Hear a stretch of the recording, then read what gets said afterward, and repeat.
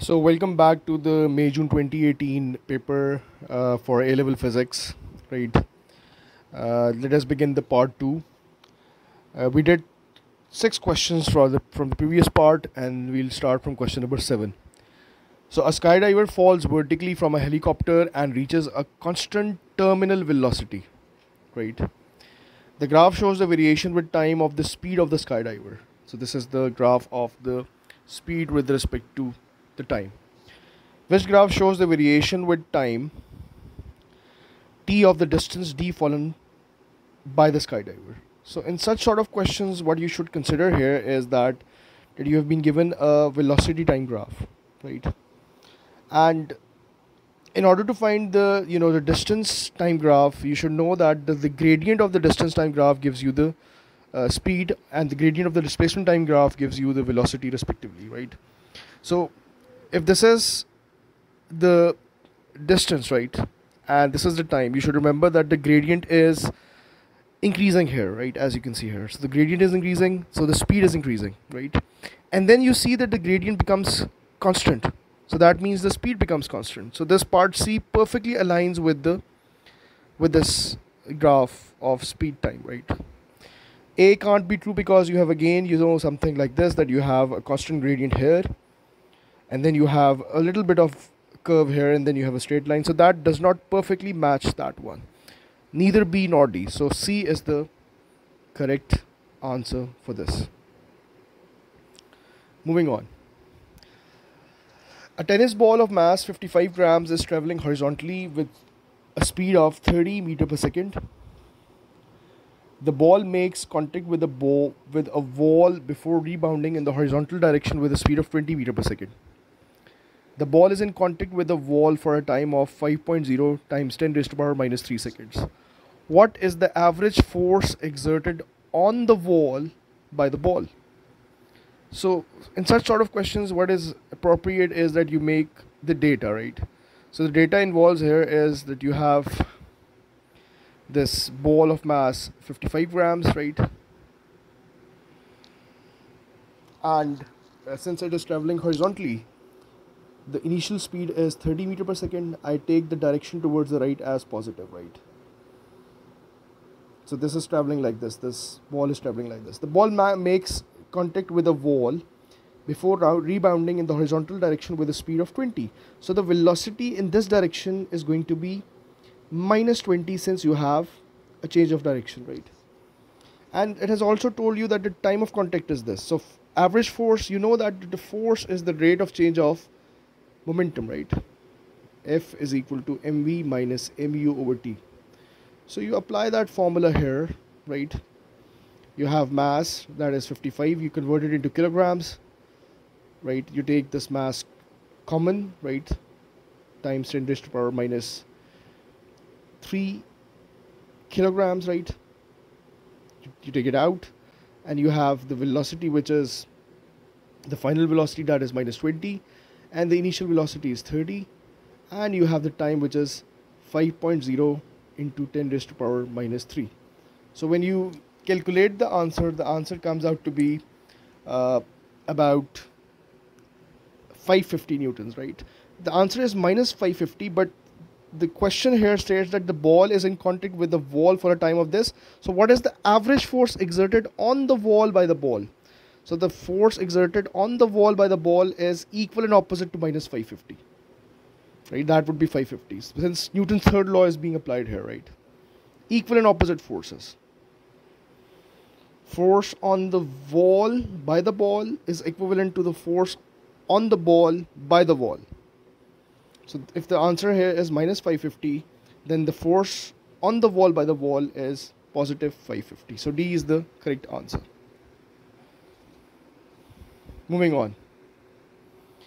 An elastic collision occurs between two bodies, X and Y, right? So this is a good information here that will help you a lot of, problems.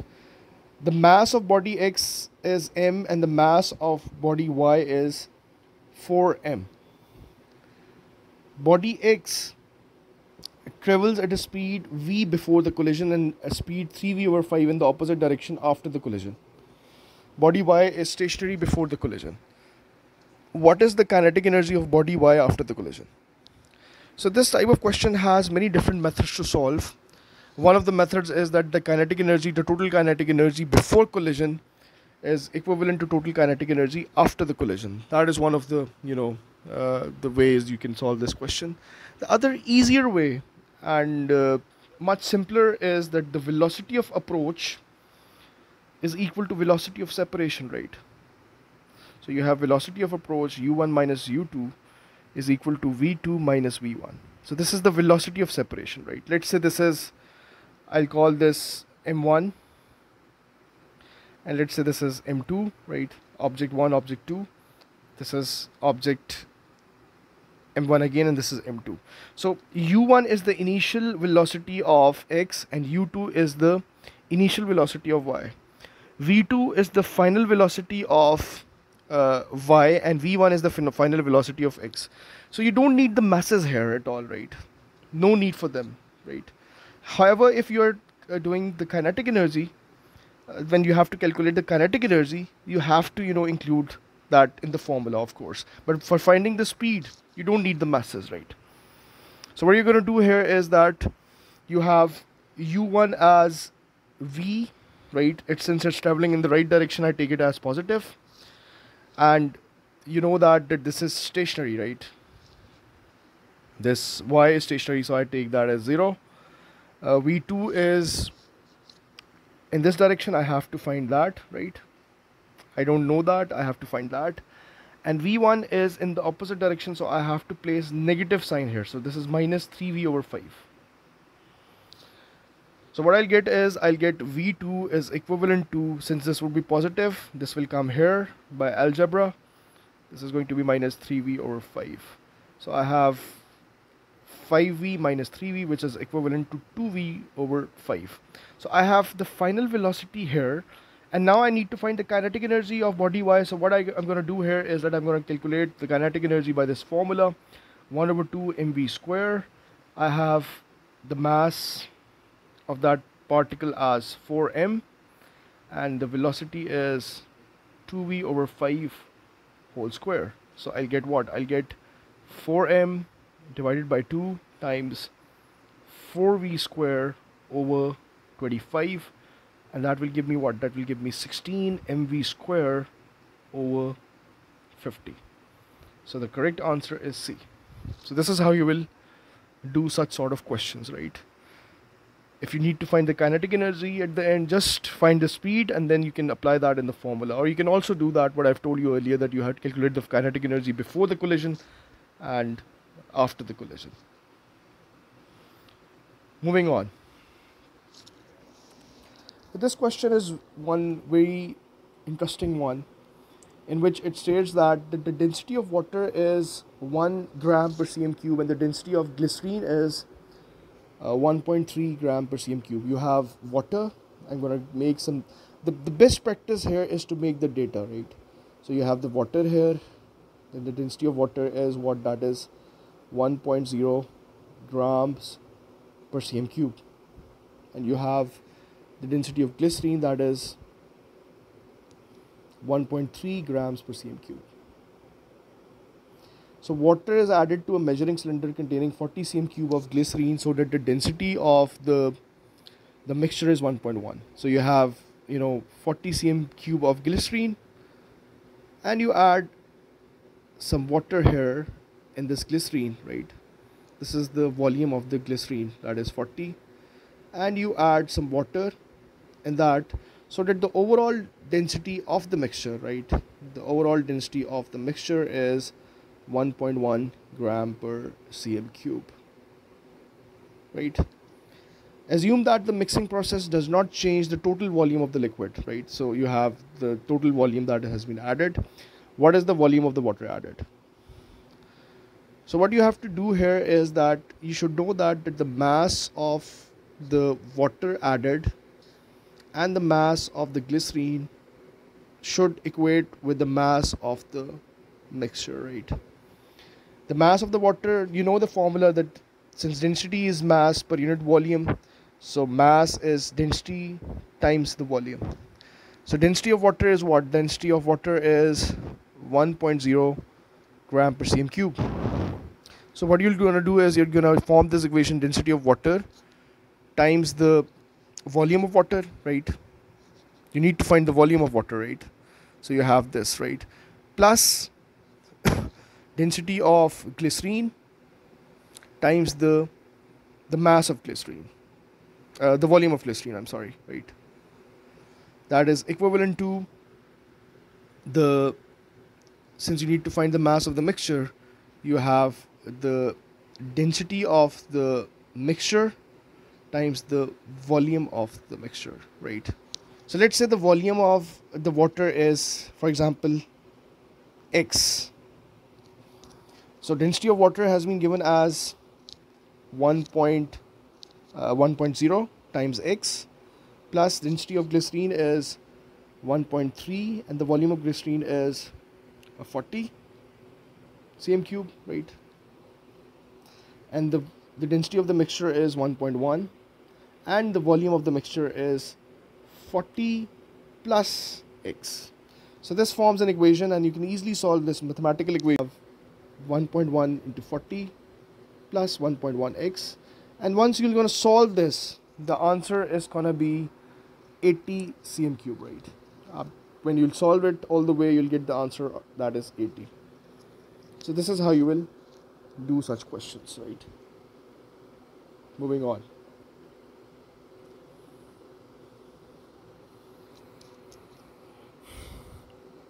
An astronaut throws a stone horizontally near to the surface of the moon where there is no atmosphere, right? So there is an astronaut who throws a stone horizontally near to the surface of the moon where there is no atmosphere. Which row describes the horizontal and vertical forces acting on the stone after the release? So in this question, what you have to recognize here that in the horizontal direction you have no force, right? Since you are at the surface of the moon, in the horizontal direction you don't have any force, right? And the vertical force is the force of gravity, right? It's going to be like a projectile, right? In a projectile, you know that there is no, if there is no air resistance, there is no force in the horizontal direction. But in the vertical direction, there is a constant force, and that is the force of gravity. So the answer for this horizontal force is 0, and the vertical force is constant, right?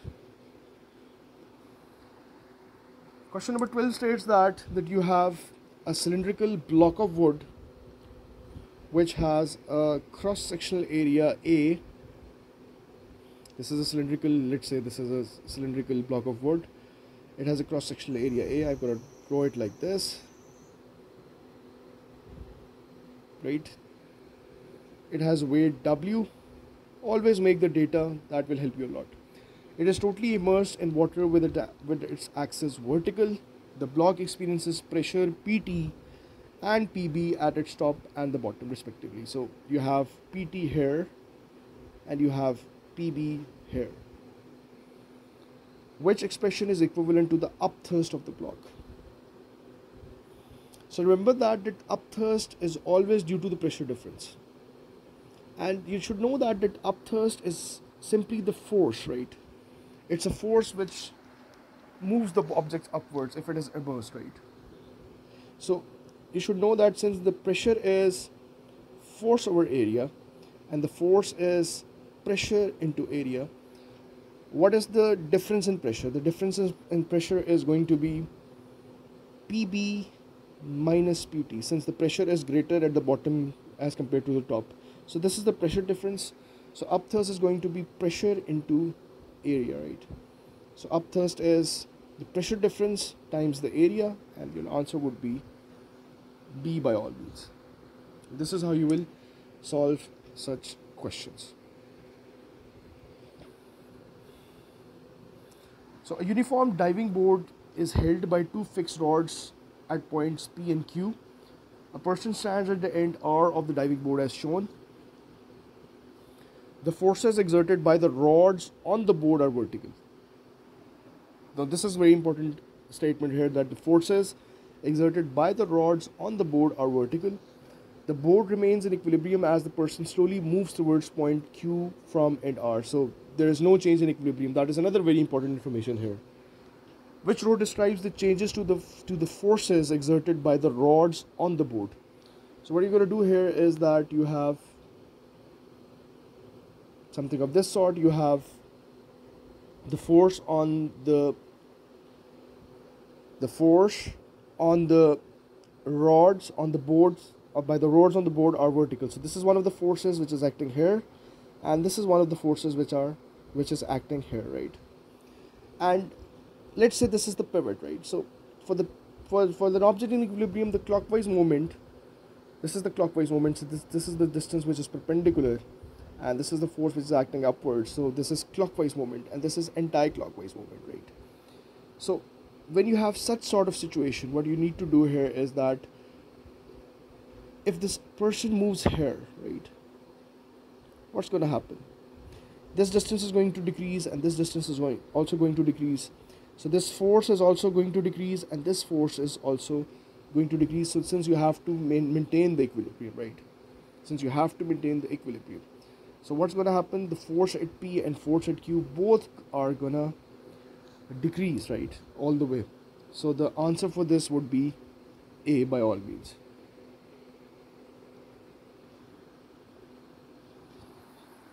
You have two forces, each of magnitude F. They act in opposite directions on the rod. Each force acts on the rod at a distance d from the pivot P. What is the torque of this couple about P? So remember that for the torque of a couple, you are considering an overall rotation. So this is one of the rotational force, and this is another force. So it's forming a clockwise rotation. So one simple method is that you take this as a pivot, and you have this as a clockwise movement and this as a clockwise movement as well. So the total torque of the couple is F times D plus F times D, and that's going to give you what? That's going to give you 2FD. So C is the right answer for this. Right, moving on. The vector diagram shows three coplanar forces acting on an object at P. Right, you have these three forces which are acting at P. The magnitude of the resultant of these three forces is 1 Newton. What is the direction of this resultant force? So this is one simpler questions that you have. So remember that since this is the 3 Newton force and this is the 4 Newton force, if you place this here, you get a resultant of 5 Newton all the way. So 5 Newton is acting in this direction and 4 Newton is acting in this direction. So 5 minus 4, since they are in a straight line, that is going to be 1 Newton in this direction. So the answer is D.